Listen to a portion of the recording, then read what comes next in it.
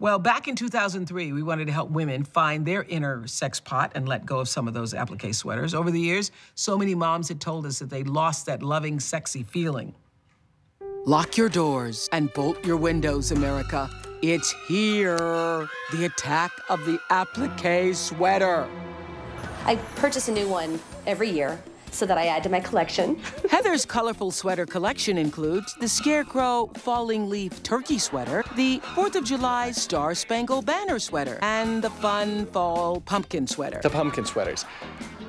You know, she looks like her mom when she wears the pumpkin sweaters, which is fine, but I didn't marry her mom. Am I in trouble now?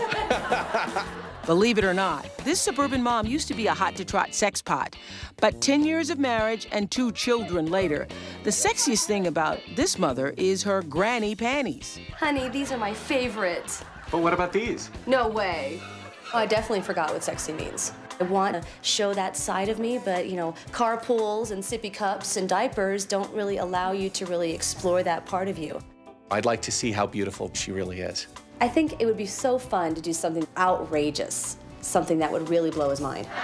Okay, so Heather's been secluded from her husband, Mark, for a few days, and he's about to see her for the first time. Mark, you ready? Yep. Yep, okay.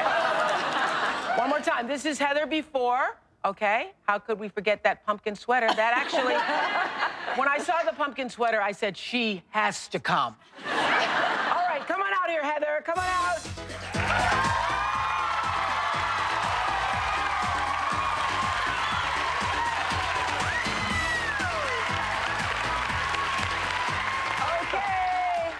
Sexpot, jackpot, all right. What do you think of yourself here? I feel transformed, most definitely. You feel transformed, most definitely. This is the thing about makeovers. I never liked them on the show because I always felt like if you put a person in a brand new outfit and you glossed them up with a lot of, lipstick and you recolored the hair and they weren't able to manage and hold on to that it wasn't really real.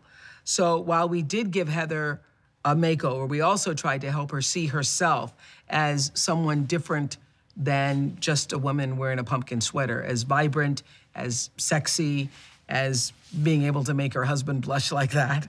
This was stepping out of the box big time for Heather. But her sex pot makeover does not end here. Her husband, Mark, does not know this. Oh, you thought that was a transformation. But wait, but Sheila has been very busy giving Heather pole dance pointers.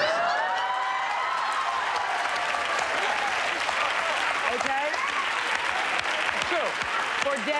For days they've been secretly working on some very sensual moves, and Heather is breaking out of her box big time, okay? She said she wanted to do something really outrageous for you that would blow your mind. I can already see it's blowing a little bit. Okay, here she is, Heather Lutzy.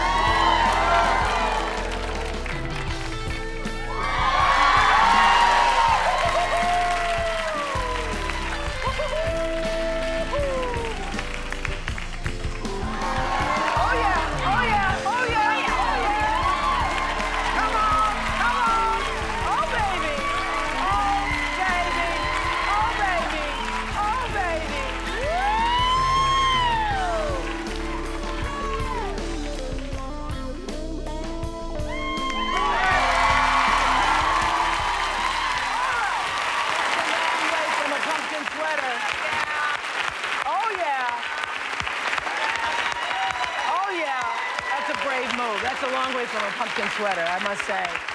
Okay, we're proud of you. Yeah, and since that show, they have 7 children. I'm only kidding.